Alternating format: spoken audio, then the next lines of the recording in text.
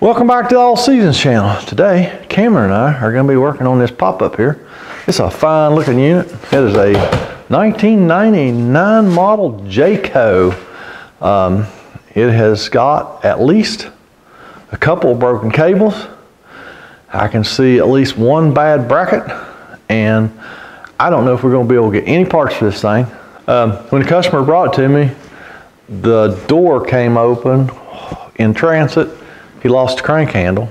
So I'm just hoping that I can get parts for this thing. I mean, I had a hard time finding the crank handle for it. The crank handle I ended up buying is not supposed to fit any Jayco ever made, but it fits this one. So I don't know. I mean, I tried to call Hannah RV Parts. That's where Doug got his parts for his pop-up when I couldn't seem to find them from the manufacturer.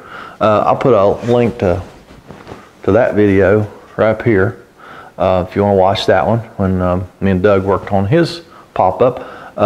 Called them, and because of the increased volume right now, they're not doing any special orders. What they have on the shelf is what they're selling. Well, they didn't have any of the cable brackets for this, the brackets for the lift system. They didn't have any of those on their website, so I'm assuming that means they're not selling any of those right now. Called Jayco. Jayco goes, nope, we don't carry parts for them. And I was like, well, that's weird because you build them, but anyhow.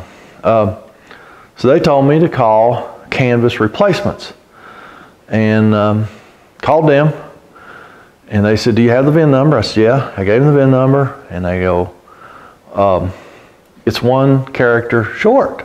I'm like, that's all the customer gave me. He got it right off of his title.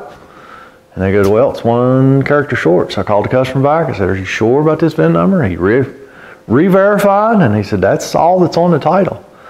So I don't even know if we're going to be able to get parts for this thing, but me and Cameron's going to get it raised up today. And I'm hoping that maybe inside one of the cabinet doors, a lot of times they will put a data tag. And I'm hoping this has a data tag on it, and I can verify the VIN. I've been up on the tongue and looked around and under. Can't find a VIN number up there.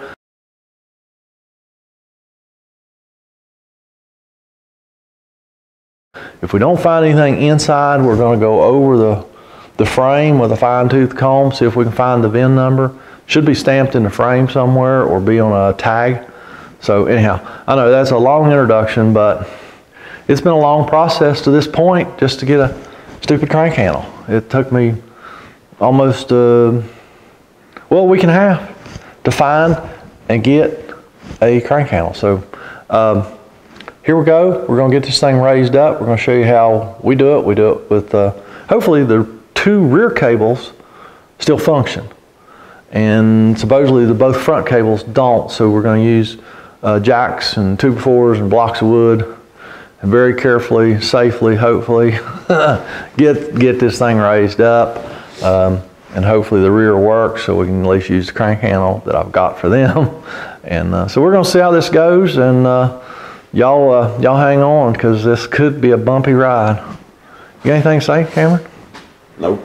No, nothing. I think you said it all. I said it all. I got all the words today, and you got none. Yeah. Here we go.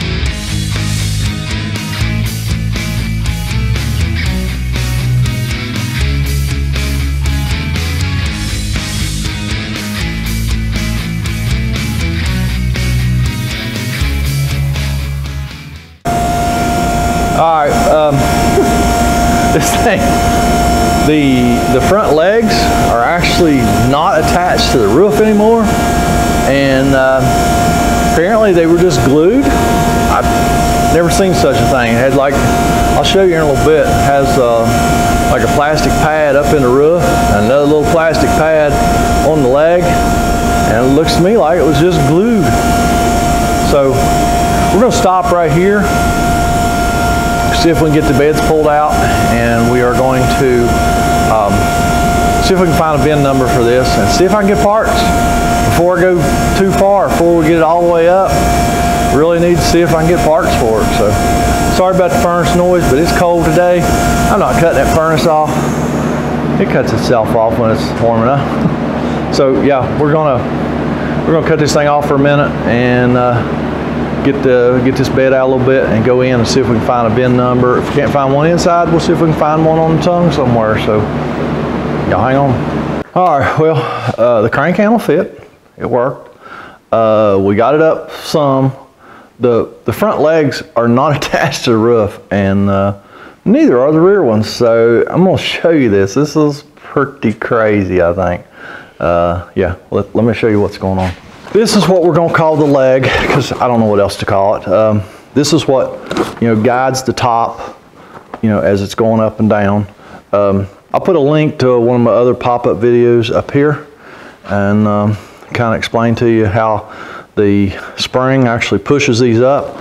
And so yeah, there's a plastic pad here on top of the leg. There's another plastic piece that's mounted to the top of the pop-up, and apparently at one time they were glued. So what happens is the cables broke on this one. This is the left front. The cables are broke on the left front and the right front. So this leg doesn't follow the lid. So what's happening is, because the front of the whole front of the top is not really attached to the camper except by the canvas. So the higher we go, the crazier things get. So we stopped right here. Did find the VIN number, didn't find it inside. I actually found it on a cross member in the back of the camper. Most of your VIN numbers, you'll find them on the tongue. But this one, this fine unit right here, I found it back there on the second cross member from the back. Got the bumper, and then the next cross members where I found the VIN number. So yeah, both front legs are not attached to the camper, and because the springs are not pushing the legs up, it's not working properly. Then we figured out that the rear are not attached either. I'm gonna let Cameron hold this camera so it's nice and steady, and I'm gonna show you here. Hopefully it'll show up in the camera. You see that movement? Neither of the rear legs is attached to the top either. So gravity's the only thing keeping it on the legs. So anyhow, like I said, I got the VIN. I'm gonna see if I can even get parts for it. Cameron, what's your new word for the day? Cassette toilet. Use it in a sentence.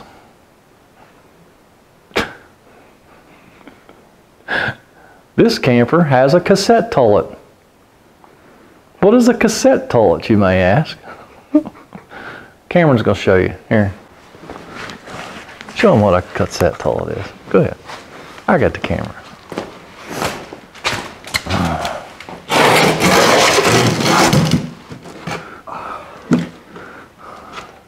What is that, Cameron? Basically, you poop in it, and then you take it, dump it out somewhere else. Cameron, when he woke up this morning, never dreamed that he would use the word cassette toilet in a sentence. Never. But yet, Never. Here you are. You have used cassette toilet in a sentence. So just learning new things every day. I'm very proud of you. All right, enough shenanigans. We're gonna get out of here and see if we can get some parts for this thing. So we'll catch up with you guys and gals when I have more news.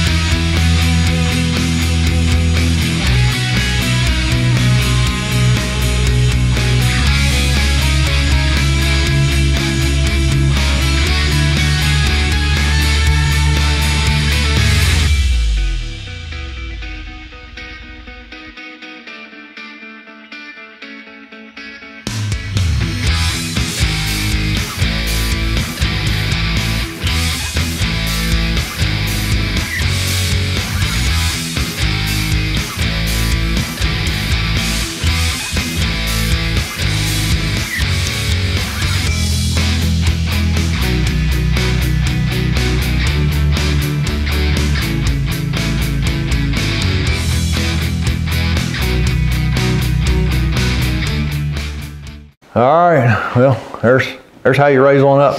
Very slowly, very carefully. Just take your time, cause that thing can hurt you. We just put a screw, drilled a hole in those 2 plastic pieces, shot a screw in it, and that held those legs up. So it made things a lot more stable. So we didn't have all that, and nobody died. That's always a really good thing. Once we got the legs actually secured to the top, it got a lot better because it was precarious before we did that. But we did. We also got the bad floor bracket out. I'll tell you what. Let's talk about the bracket first. This is a 1999 model Jayco, and best we can figure, I'm pretty sure this camper was built by aliens in their backyard on their home planet, and it was brought here because Jayco didn't build this thing. They have no records of a 1999 model pop-up. They have no parts for this thing, no parts listings. It's like it just fell out of the sky and poof, there was a 99 model Jayco pop-up. So I can't get parts for this thing.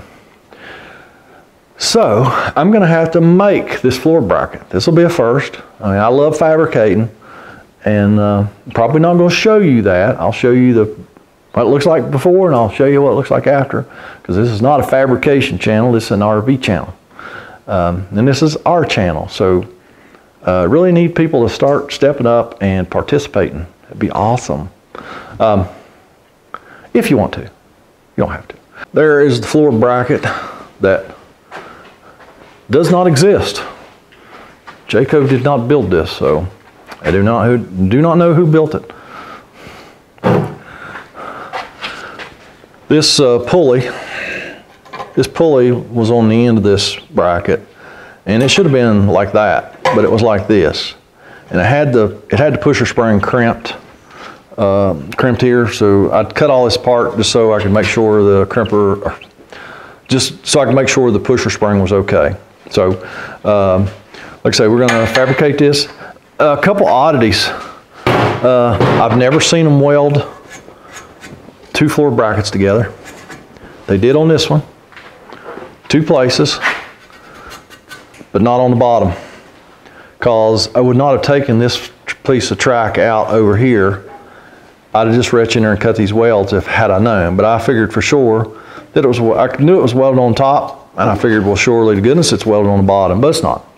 So, so this one piece here is all I have to make. It's pretty simple. So once I get this, once I get my new tube, get this all cleaned up, that'll just go right on that corner, just like that. So yeah, it's pretty simple. So I'll have to build a floor bracket. A couple other little oddities. I have never seen that kind of end on a pop-up cable. This goes in the slug. You'll learn more about that slug later, but this goes in that slug to pull a cable. I have never seen an end like that on a pop-up cable. It's usually just a furl. It's doubled over and put the crimper furl on it, or swage a furl. Even the other end of the cable's odd for a pop-up. I've never seen them build cables like this for a pop-up, so it's whatever. We'll make it work, and we'll get this fine unit put back together, and hopefully this gentleman can use it for years to come. So we're gonna quit for today, and we'll be back another day. To you, it will seem just like a split second. To us, it might be 2 or 3 days. I don't know, but anyhow. Well, I told you I wouldn't show you building the bracket, but I'll show you the end result. So we had to replace this piece of square tubing because the other one's all bent up. We got this bracket and this pulley off, straightened it up, and reused it. And so there's the new bracket. That's the first time I ever had to make a new bracket for a pop-up. But when you can't get parts, you just can't get parts. I tell you, I'm really thinking, I don't know if I'm going to do any more recabling these old pop-ups, because you just can't get parts for them. And that makes it tough when you can't get parts. Because, I mean, you know, this one was pretty simple, but the next one may be very difficult. A lot of you know, I don't know. But anyhow, I don't know if I'm gonna do any more of these pop-ups, so you better enjoy this video. Yeah, we even found the sister bracket to this one in the other end, because I think both ends are the same, only they're mirror image each other. It was starting to do the exact same thing. I welded this little extra brace on this one to keep that from tweaking again, and I'm going to go in there and try and straighten that bracket up a little bit and weld an exact same brace on it so it doesn't do that again too. So yeah, like I say, we'll get these brackets mounted and then we're going to start pulling cables. So we'll be back when we start pulling cables. All right, we're getting ready to start pulling the new cable through. This is our old cable. This is one of them that was broken. And I've got one of these, I wish I knew the technical term of this. I've always just called it a Chinese puzzle thingy. Now we're gonna push this up on the old cable.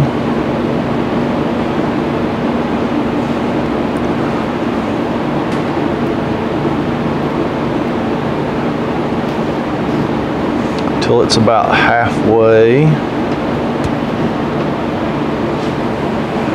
There we are. Now just to hold it, put a little bit of electrical tape on it. By little, I mean little. So I'll explain what I'm doing here in just a minute.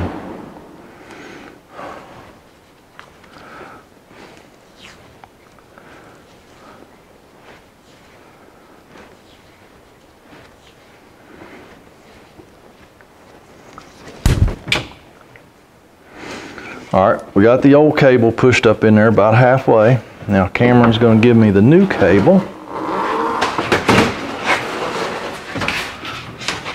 Here's our brand new cable. We're going to do the same thing on this. We're going to do the same thing on this side.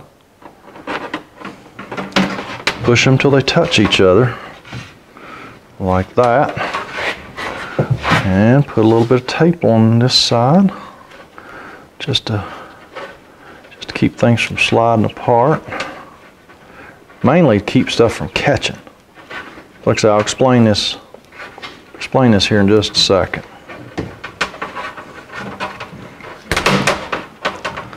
Okay, so there we go. There's our old cable and our new cable. They're now attached in the middle with this thing, whatever this thing's called.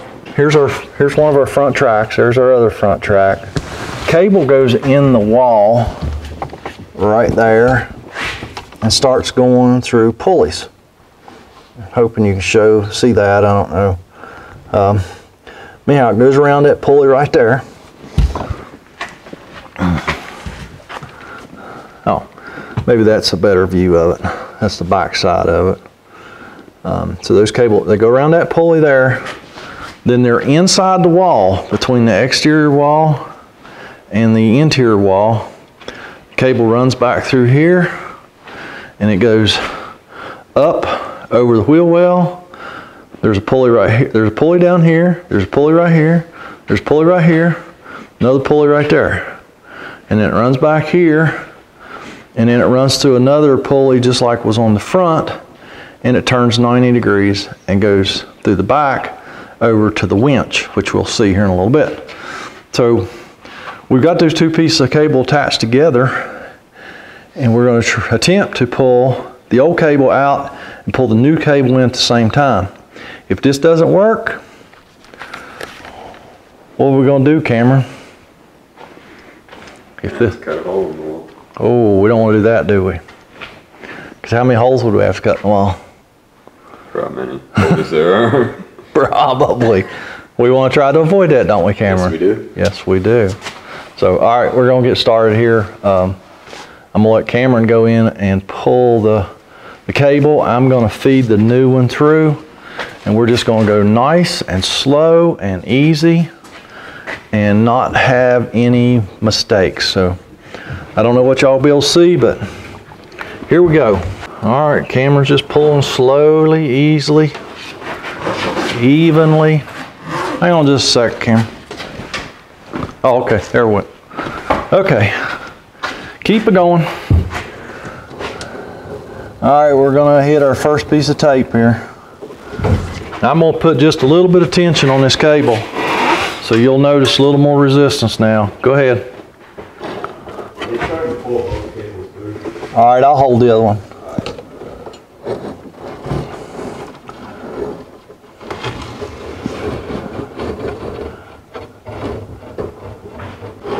Now I'm just holding a little bit of tension on this new cable so that our plastic grippy thingy does not let loose on us. So here pretty soon he's going to come to another pulley. All right, hold up, camera.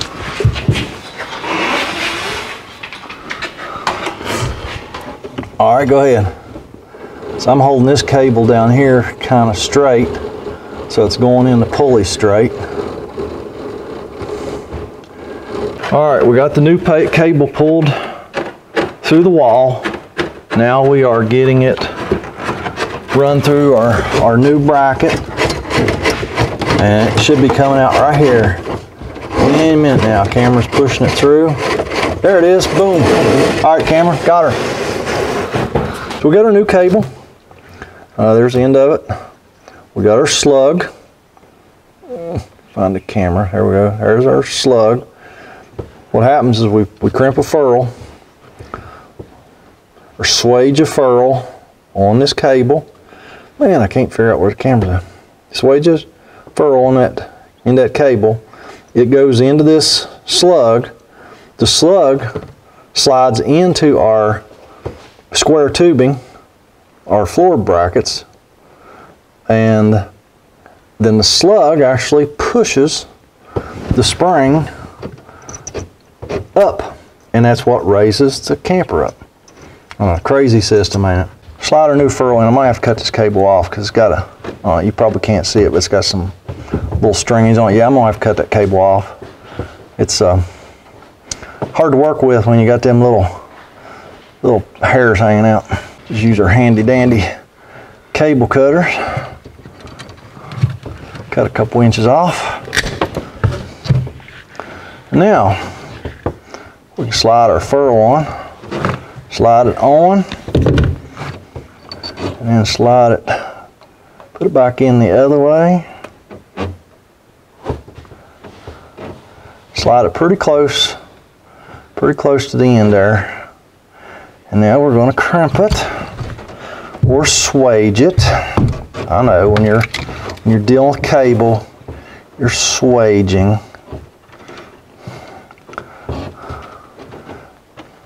But you're also crimping. Oh, okay, wait a minute.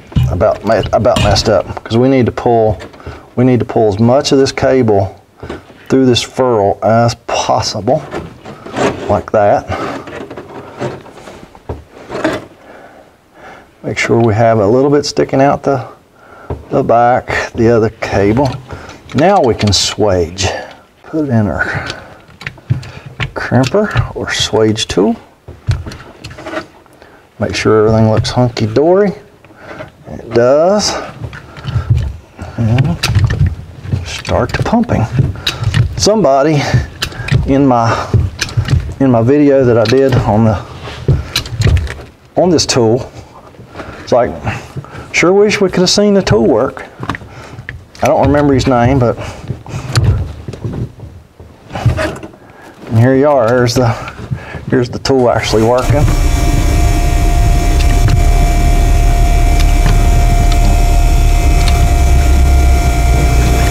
When it gets to the end, you know it.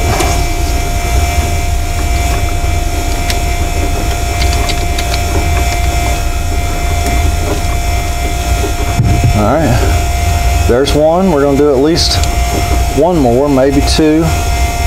Seems like it takes 3 to actually crimp the whole furl.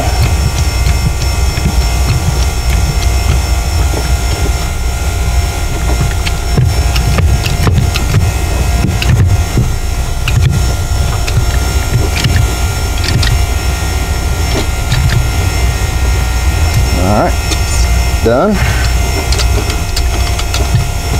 Yep, we're gonna do one more. So we did each end, but there's a little bit in the middle that didn't get crimped. So we're gonna do it. Try and line it up exactly where it needs to be.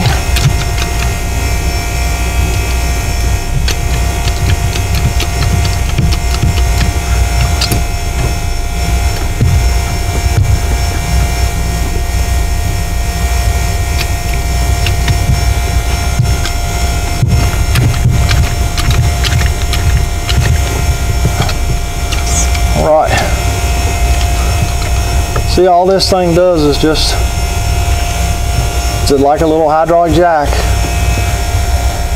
And when you pump it, it just applies pressure to the ferrule.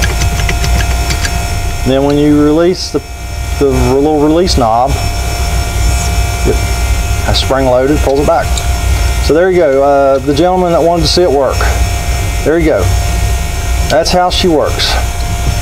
So now, all we do is slide our cable inside of our slug. Sometimes it's easier said than done.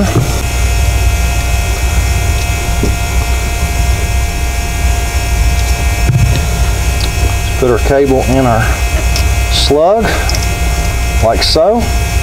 And then that goes inside of the square, tube and pushes that spring. Now we go to the other end.